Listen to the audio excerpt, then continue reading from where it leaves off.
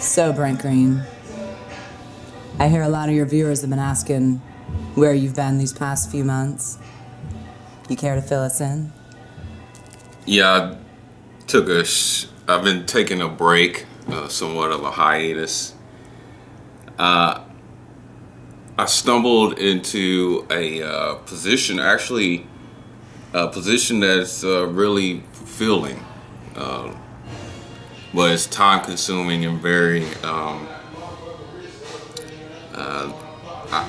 it's involved emotionally and everything. So basically I work for this man right here. His name is Alan Bluford. He was killed by an OPD officer about ironically the same day I moved to Oakland. Anyway, so that's what I've been doing. I've been working with the Alan Bluford Center for Justice, getting it up and running, basically doing all the same things I do for the green scene. Don't worry, y'all, we're still gonna be on, you know, we're still gonna give you a season of programming, and I presume now even better programming and even better guests. I want to give a shout out to all the kids who I've connected with over here in the East Bay this past year and a half. I want to give a shout out to everybody in the Oakland community who's reached out to me personally and you know, shown me love, especially when it was really hard and I didn't know where, you know, what to do, and maybe I wanted to go back home or go back to Texas or whatever, you know.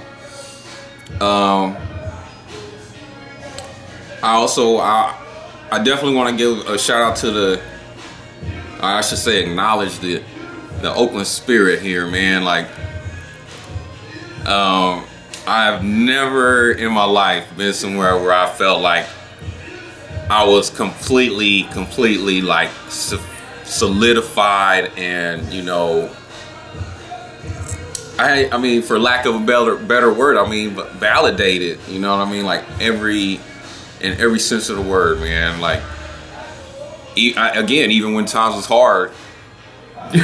So I want to give props to y'all for that. And I mean, that in itself is a testament to, like, you know, what's real and what's fake around here. And I hate to be cliche with the R word, but that's my piece. Hi. Yeah, right, bitch. I'm not talking to you like that today. What's going on right here, right now is, I guess, like, people want to know what's up with me right now. So, what's going on with me is, I have a few things on my mind on the public tip, okay? There's some things I want to say to the activists, because I mean, I'm not an activist, you know what I'm saying? But there's some things I noticed in the activist community that I personally want to address, you know, from the point of view of a reporter. I used to, at one time in my life, identified as an activist, but I think over the years I learned to, you know, kind of cool out on that shit or whatever. But I guess not be so overtly activist. But that's not my criticism, okay? My point is with the whole group and the whole lot is that it's almost the same as how like rappers are, but I know it's a whole different ball game, or what the kids call lane or whatever. But what I see going on is that a lot of fragmentation. Now, you tell me, how in God's name, how can you be fighting for like a good cause and a positive cause, but then have so much infighting and so much bickering? Tell me. All right, now as I take a hit, I want you to ponder something else to me too, or with me, excuse me. Ponder this. Now I know we all have our issues with classism and money. It's really, I know it's real serious and deep-seated with us all. But when a movement happens, right, How do you think that movement happens? How do you think you pay for the things that go into making a movement happen? So at somewhere in there, we have to accept, you know, certain things. It's kind of like when I had cancer. You know, I had to accept. I was on that homeopathy at the time, right? But when it came to having a tumor inside of my body, I had to come to terms with going to Western medicine and getting the old snipper. You feel me? It's just reality. It's like you gotta pay rent. You know what I mean? I mean, it don't matter where you sleeping at in the Bay Area. You could be sleeping in a closet. You still gotta pay some rent up in this piece. You know what I'm saying? Point is though, is that I think in a nutshell is that when you have like a positive, when you so-called fighting for positive stuff or for a positive cause, then why so much infighting? Why? I mean, I understand the nature of this whole thing is dissent. I understand that. But at a certain point, I think we all gotta, you know, get in our respective lanes and be aware of what we're doing. I mean, I'm not gonna name any names. I'm not gonna say anything in particular, you know, but you just have to do, you know, with that. And I also will say this too, in closing, that I understand, like this is like me apologizing to the activist community as well. I apologize for the way that y'all are, you know, viewed in public media. But at the same time, it's a two-way street, right? Right?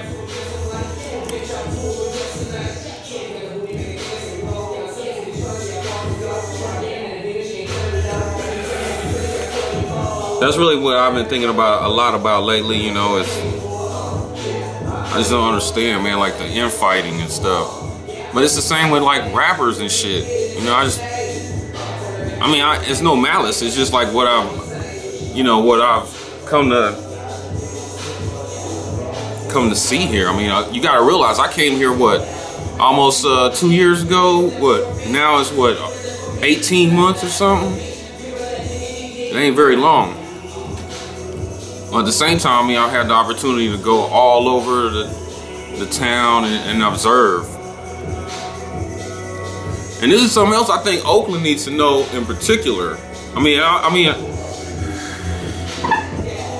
This is not even me tooting the horn or anything, but y'all need to know, like, for sure, dog. Like, and this is me telling you and I know my little humble opinion doesn't mean a whole lot, but you gotta understand, y'all influence the whole bucking nation. Y'all don't see that, do you? You remember that hairstyle I used to rock? Y'all still rocking on the side? Everybody rocking it now. The odd thing, y'all, the mascara thing y'all doing right there, all of them rocking it now. While on the same tip, I acknowledge too that Oakland is much like Texas in the sense that y'all like 20 years behind, and it's not an insult. For me, that's what keep y'all flavorful, you know? So, feel it.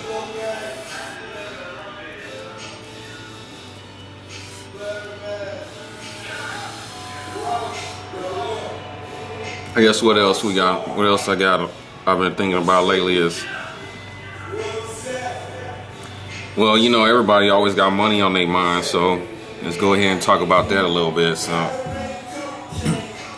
I guess with the newest changes that have been going on for me personally, and they've been happening pretty rapidly. I guess it's been going on for the past, what, 7, 8 weeks or something down there. And so what I think one of the biggest things is that, you know, like right now, all I can say, like, just to keep it short,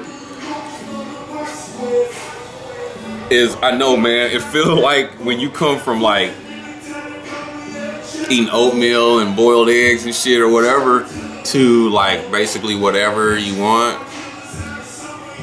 I mean, we'll say relatively, you know, and basically making like the actual minimum wage, you know what I'm saying? Bay Area style. it's hard at first not to like get caught up in this whole like, and I'm not, this is not me trying to be insulting or anything, but it's hard not to get caught up in being nigga rich. So I guess right now I'm like right now I'm like real, I try to think about all the stuff that I feel like I owe to me, you know what I mean? Like me personally. Just me only, like to make rent comfortable. And then I guess there's also sometimes that, you know, aspect of things that I think about in concerns of like maybe like trying to relive all this shit that I feel like I should have lived years ago when I was on the run or whatever. I think